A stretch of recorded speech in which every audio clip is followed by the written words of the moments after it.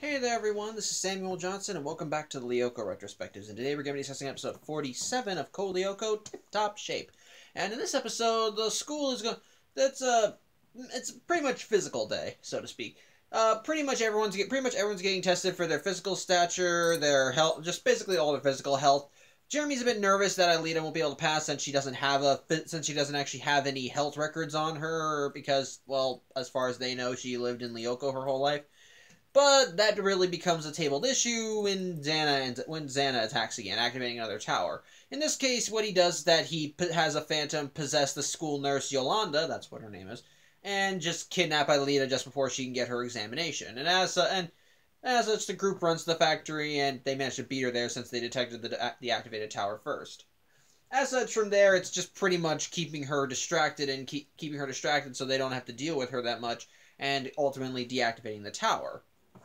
It's pretty standard, and at the end of the day, the episode is kind of filler in that regard. As the stuff with the stuff with the physicals and so forth, that's mostly just in the beginning of the episode, and then after that, it's just dealing with the problem. However, otherwise, so in terms of plot, it's mostly just action. But one of the things, I think one of the most important aspects of this episode, and one that I kind of want to talk about, is how they try and deal with the nurse. In this case, Jeremy, it turns out, has been studying XANA's phantoms, so to speak. I mentioned how when XANA possesses someone, he usually has one of his, ghosts or whatever come out and jump into them. Well, it turns out Jeremy's been doing his homework and looking into them, and he thinks that he can replicate them. As such, by activating a tower himself, he can actually create his own phantom and have that possess someone else, giving them abilities much like the abilities XANA can much like the abilities that people possessed by XANA have. As such, for the first time in the series, we see Jeremy himself activate a tower, and it's green, and he sends one of his phantoms into Odd, giving him abilities similar to Yolanda. It's actually rather interesting, and one that I think is kind of cool.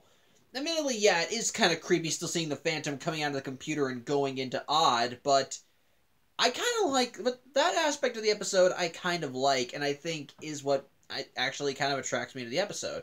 As we see Jeremy, doing more homework on XANA and how everything works, to the point where he's able to interface directly with one of the towers that XANA activates and use that to his advantage.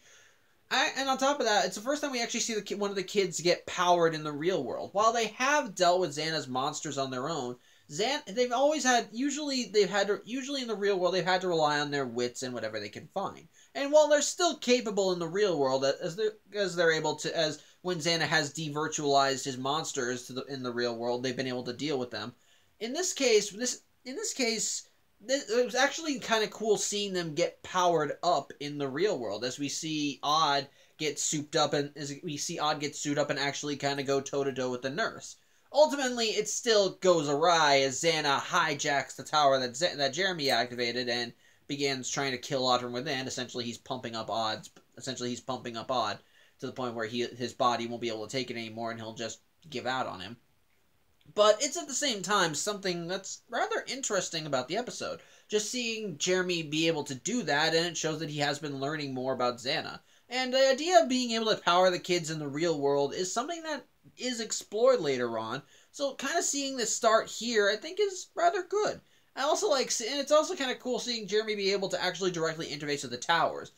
So far, the only people who've been able to do that have been Alita and XANA. XANA in the sense that he's been able to activate them, and Alita in the sense that she's been able to deactivate them. So seeing Jeremy get that savvy in the supercomputer technology to the point where he can actually activate the towers on his own, it's nice. I like that. But otherwise, beyond that, there's not really much of it going for the episode. It's just kind of standard filler. There's nothing really much going on here. There's not really much in the way of an ape of the plot since, like I said, the physicals were only present in the beginning of the episode and then are forgotten the instant the nurse is possessed. There's one thing in there where Sissy gets angry because she's actually 5 pounds overweight, and so she gets pissy at that. And at one point she even sees the possessed nurse take Alita, And at the end of the episode, when the nurse is free, the kids just call her crazy.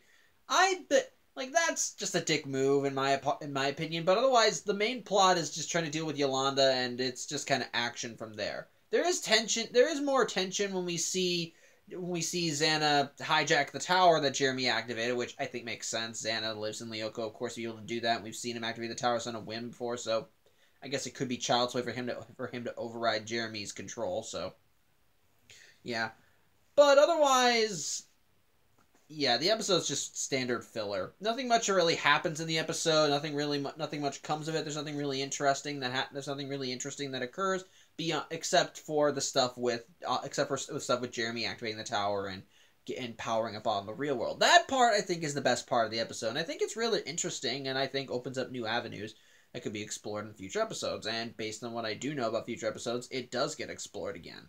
So yeah, I don't really have much to say on this episode. It's just standard filler. XANA tries to possess someone to get XANA to Lyoko or XANA to get Aelita to Lyoko. The kids try and stop them. We get this development with Jeremy. But beyond that, nothing really much happens. Just action. So yeah, I don't really have much to say about this one. This is a really short vlog in this case, so yeah. Overall, fine episode. But again, the best part for me was Jeremy being able to activate the tower and power up the kids in the real world. I like that, and it is kind of cool to see.